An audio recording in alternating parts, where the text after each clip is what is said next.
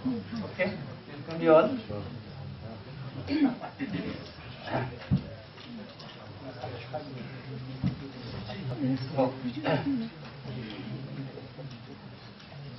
what I would do is first take up some of the questions in the sharing session yesterday. There were quite a few questions. I think it's good to ask everybody. Some of them we have sorted during the discussion itself, but some of them we thought would be useful for everybody. So we had asked them to ask those questions in this session so that everybody can listen to both the question and the answers. These are the questions which are very common to everyone. Some people don't ask out of the hesitation. Some people are able to ask. So, let's see. We'll take up all these questions.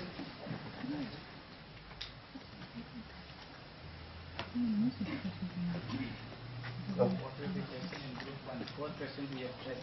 We'll discuss tomorrow.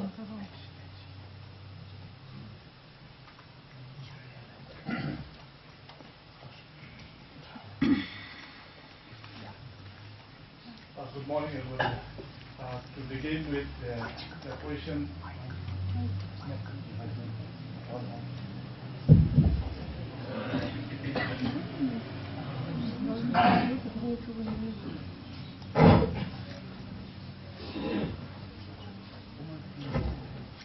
Yes. Good morning, everybody. To begin with the questions that I have asked yesterday, I was just beginning with my expectations. The very purpose of my coming to this workshop, I have expected that after completion of my workshop, I would like to go back and then try to bring some positive behaviors in my students and in my teachers.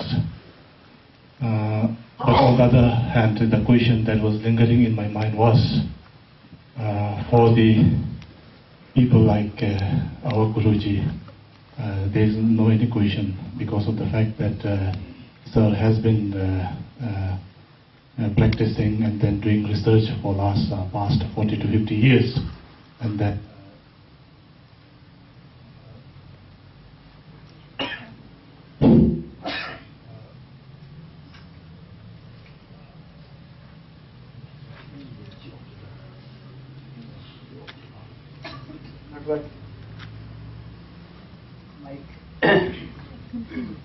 Yeah, I think you can speak a little louder till they repair it.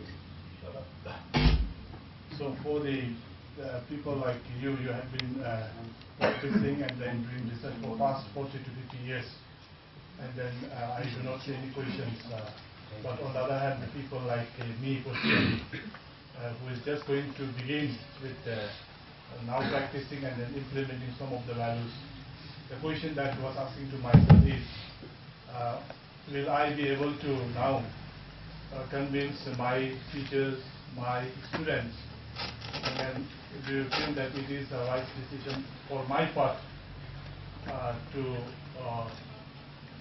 pass this message and the knowledge and information to my students? That was the question that it was lingering in my mind. Thank you. The question is basically whether what we are talking about here sounds very good, very nice, but is it practical? That's the question.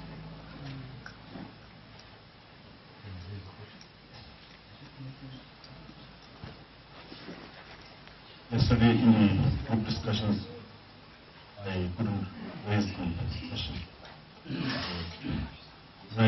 Yesterday night, I was exploring within myself, and then the question I would like to ask is that before before I ask the questions, I would like to comment on what we have discussed. I think the discussions that we had for the past 2 days was an immense benefit towards the value of human being.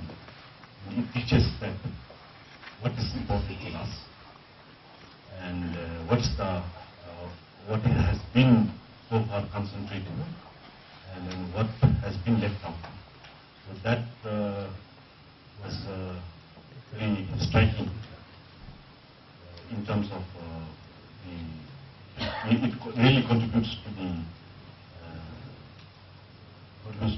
become a good human being when you explore within yourself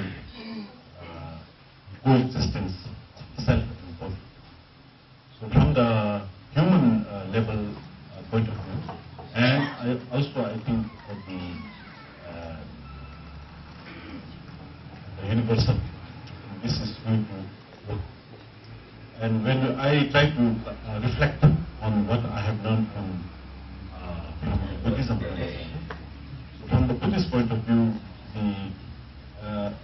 the very first thing is the existence of the self is a non-existent. It is like looking at the television. When we look at the television, there are shapes, colors and sound. And then if there are stories, there is something to do with the fearful, you also feel afraid. If there is a happiness in the television story, you also feel happy. So it's so powerful that that image, sound, stories makes you feel what it wanted, what it is. It is so powerful that it makes you feel and share what it is going on in the television. And then when we break the television, there are no sounds, there are no shapes, no colors. There's a cable line. And when we cut that cable line, you only find some copper wires, etc. And then you follow that copper wire, and then finally find an umbrella, like this, which is facing the space. So from the nothingness, from the space, we derive the shapes, we see the colors, we see the sounds, and then also it gives a feeling of happiness and sorrow. So from the Buddhist point of view, it's like a dream state. It's just elusive. And this, I think, we need to make a distinction very clear for the Buddhist practitioners. This is what I feel, that from the Buddhist point of view, existence of the self is not there. It's a non-existent. It's just like that because of the television perception, the existence of I become very strong. Because there's a strong feeling. Because of you, because of the others, you feel the existence of yourself. So it's like if there is a relative, there is an absolute truth. If there is an absolute truth, there is a relative. So that when you talk about the coexistence, it should not be, I think, understood primarily at the body and then the I level, but it should be understood as an absolute truth and then a relative truth. This is what I felt. That from the Buddhist point of view, the self is non-existent. It's like a dream. And then when we discuss here the understanding of harmony at individual level as a human being, so this should be primarily at the human level.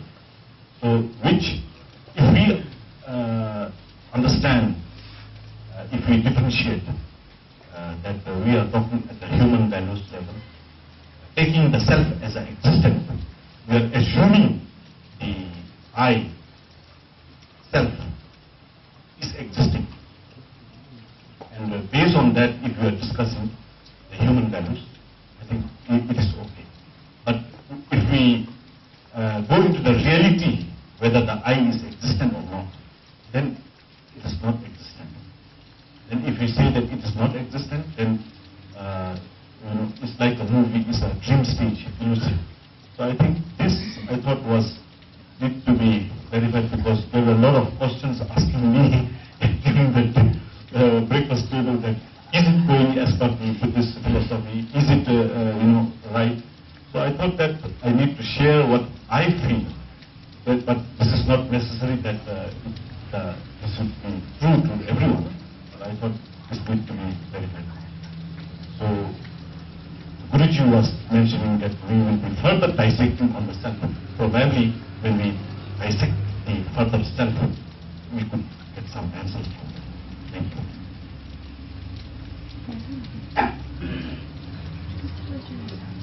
First respond to his question, then come back to question of Shashira. See, when we talk about something being practical or not being practical, right? What is going to be the reference? What is going to be the basis on which we will decide whether it is practical or not practical? Is it on the basis that everybody else is doing it, a lot of people are doing it, therefore it is practical?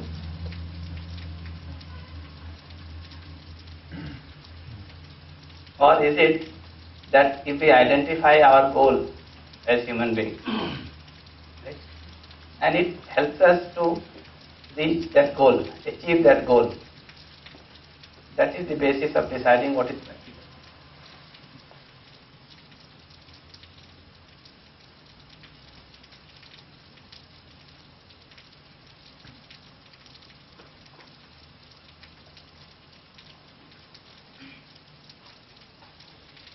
What do you think?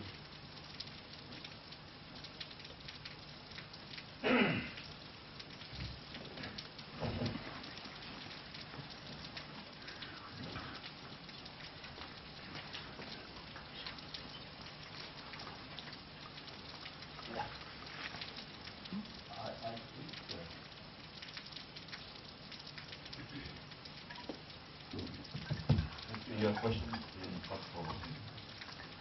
I think when we talk about practicality in terms of implementation, I tend to think in terms of preparedness. Preparedness of ourselves. Preparedness probably in two parts. One is whether we are prepared in terms of conflict, in terms of approaches. We are just third day, so probably the end of the 8th day. Whether we are really prepared or not, I think we come to know. And I think preparedness in terms of context, as we were discussing it in the sharing session. I think context is in terms of our management structure, how things function. We have quite strong hierarchical system of management. So in this kind of situation, I was mentioning, for example, reconditioning. Quite, in many circumstances, our superiors, so to say our bosses, we would instruct to do things for us. So whether that could be taken as necessarily as reconditioning or not, I think will depend a lot on how the bosses are actually giving those instructions. So when we talk about preparedness, I think in terms of context, I have a little concern in this situation. Of course, if all people, all levels of management across the society attend this workshop, then I think we'll have mutual understanding. Then so content in terms of preparedness and in terms of content Yeah, these are two different questions. One is whether it can be implemented or how difficult it will be implemented, or what kind of preparation is required to implement it. That is one question, and it is important, because if we think that it is worth doing it and then we go to do it, then there will be a lot of kind of preparation which will have to be made, right? Both at the level of human beings and at the level of the whole structure that we have made. That is true. So this is another set of questions, whether it can be implemented or not, and if it can be implemented, what are the difficulties which we are going to face, what are the preparations which will be required. All those details, of course, we'll work it out, and we have been working out on those details.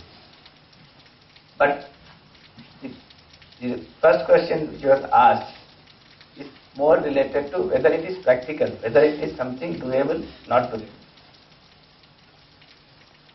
Something is relevant for human being, not relevant for human being, in particular and in general.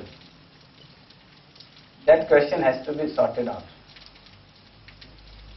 Like yesterday I mentioned, some of the faculty member was telling me that, this is fine, you listen to all this and this is very good to listen and it sounds, very nice, okay?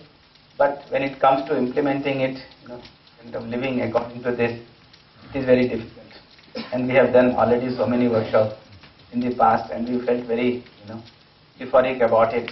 But when it came to implementing it, living according to it, it is not possible to live. And they also mentioned that some of the people who have done this workshop are also, very enthusiastic about it, but it does not show up in their, conduct. A lot of, problem is still there. So I will address to this question first, then come to this second part. Of course, it is a very essential thing to do, and when you start, it sounds very difficult. Okay. But the question is, what we are doing in the society today, is it helping us to reach our goal as human beings? Or is it that it is not, helping us to reach our goal? So when I have to evaluate something as being practical or not being practical, okay, I will be able to do it on the basis of first fixing up the goal of human being, then trying to see whether that particular thing that we are doing is going to help us to achieve the goal or not. If it is helping us to achieve the goal, it is practical. If it is not helping us to achieve the goal, then it is not practical. For example, if my goal is to ensure the health of the body, then taking to drugs is not practical. Now I cannot give the argument that 100 people are taking drugs and I am the only one who is not taking drugs. Right? So how can it be practical? So when I say the nutritious food, taking nutritious food is practical when it comes to taking, keeping the body in good health. Right? What do you think? This is practical, to have nutritious food or to have drugs? Nutritious food. That very clear? It might happen that 100 people are taking drugs out of 101 people, or 99 are taking drug out of 100 people. But still, what do you think? Which is practical? To take drugs to keep the body in health, or to take nutritious food to keep the body in health? To take nutritious food. So this must be very clear to all of us. Right? That something which helps me to achieve my goal as human being is going to be practical. Something which does not help me to achieve the goal, then however common it might be, right, it is not practical. So if I take another example, if I have to live in relationship with other human beings, right, what is going to be of help? Living with a feeling of respect or feeling of disrespect? Living with feeling of respect. Respect, right? what we are doing? Are we living with a feeling of respect with each other? No. Or we are demanding respect from the other, but we don't ourselves have the feeling of respect. That is what is being done. This is what most of the people are doing. So if I don't have the feeling of respect, and I am demanding respect from others, and the other also does not have the feeling of respect, right? Will it be possible for us to live in relationship with mutual fulfillment? No. But this is what most of us are doing. Is this practical?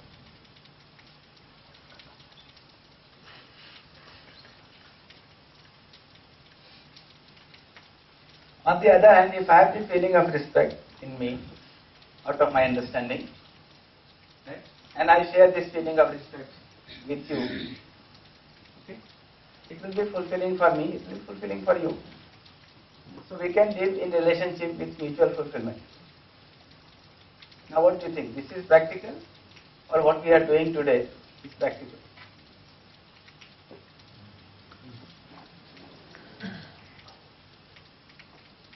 Then you can also ask, which is more difficult? To live with a feeling of respect, right, is more difficult, or to live with a feeling of disrespect is more difficult.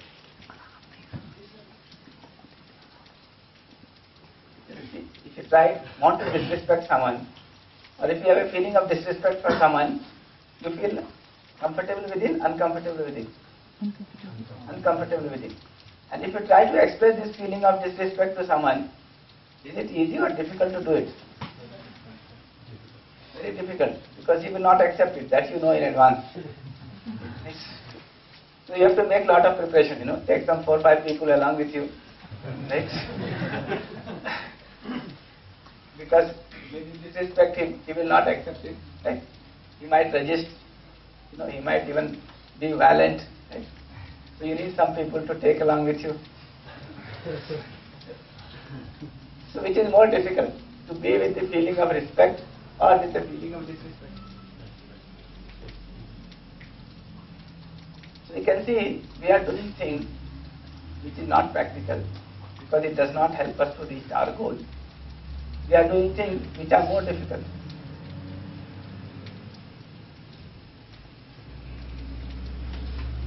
If we understand this and understand it, not just take it as an assumption, right? Then we'll see that this is practical, because it helps us to reach our goal, and it is less difficult than what we have been doing. We have been already doing very difficult kind of things. Most of the things that we are doing today, if you now start looking at it from this perspective, you would realize that we have been doing more difficult things. And it is more difficult because it is unnatural.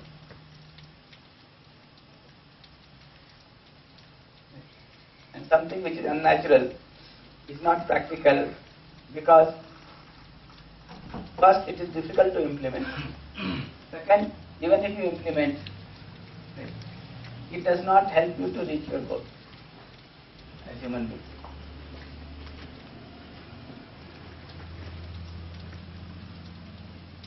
So this, you have to keep asking yourself, okay, what we are doing today, does it help us to reach our goal? Does it not? So first we decided about the goal, right?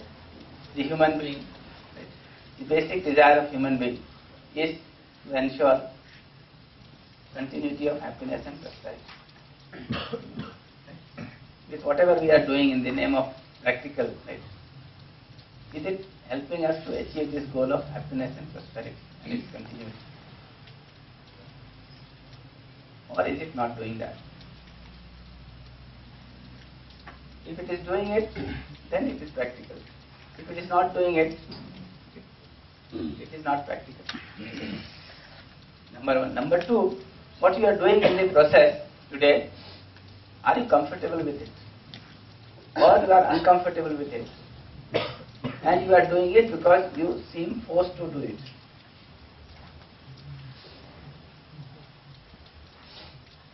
You are doing it because you are forced to do it. Either by way of temptation or by way of fear. You are forced to do it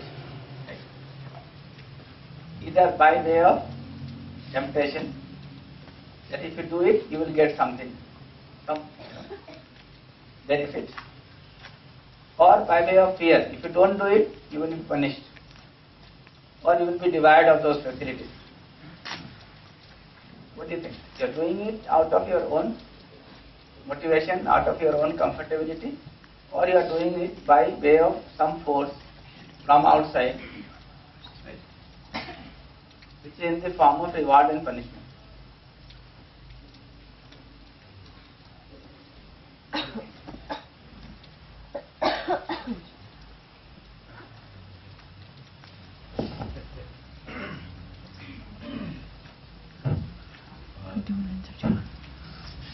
When I look back to my this morning's comments, I would like to further clarify that it should not be misconstrued that these are not necessary.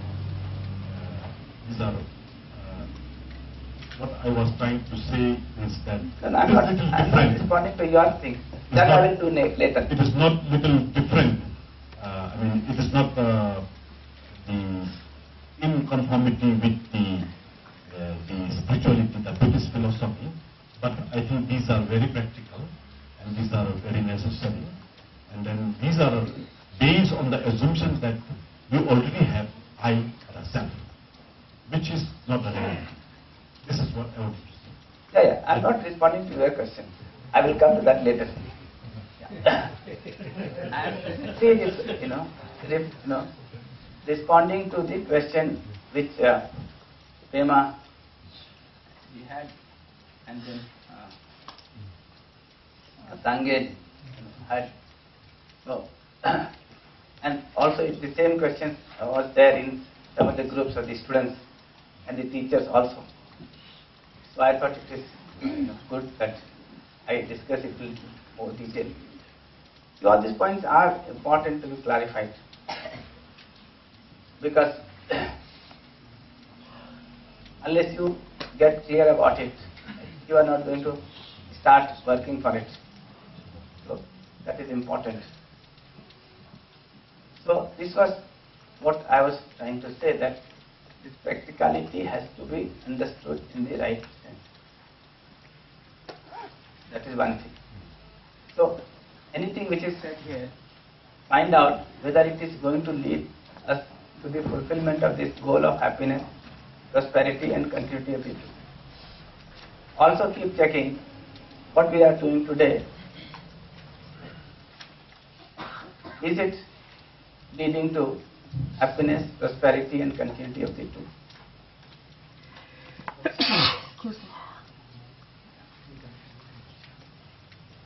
In connection to what Dr. said, Right.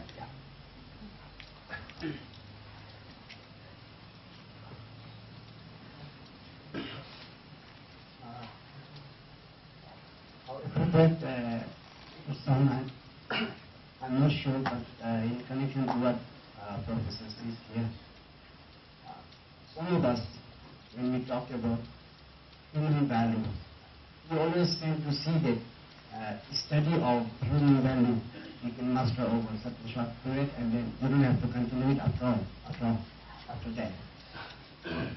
This may be one of the problems that we have, because some of us think that we can master it over a week, over a month, or over a certain period, and then we tend to have this mastery over that. But when we really look down and then get down, really down to the nitty-gritty of this practice, and then we find that it is a lifelong process. This may be the reason people find it is not something that people can practice it easily, because it has to continue as long as you live. That's why I put some 12 evening, soon after we dispersed from this hall, I was walking down the hostel, and then soon after I could catch some students walking down the hostel too.